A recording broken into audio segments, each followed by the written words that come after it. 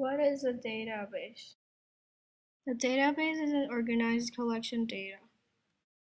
The data is organized in a way that supports process required information. For example, modeling the availability of rooms in the hotel. Here is the example that is in design view.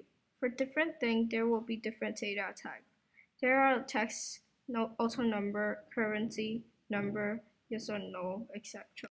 The field contains an item of data, characters that are related. For instance, John Smith is organized in a name field.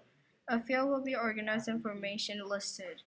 A record is a group of related fields. In other words, this contains the information about one person or thing. In the example, the records are about customers. A primary key is a unique identifier. Every record needs a unique identifier to link with other tables.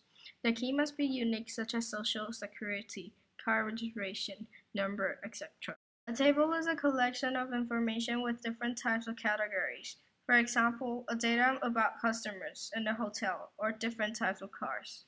If your data is stored in one large table, it's a flat file. It is also easy to set up using a number of standard Office applications.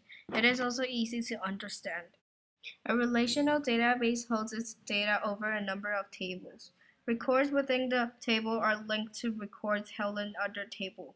There are three types of relational database, such as one-to-one, many-to-one, many-to-many.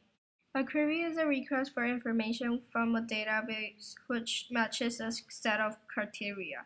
It also got simple and complex queries. Simple query is when searching for one thing, and complex query is for two or more.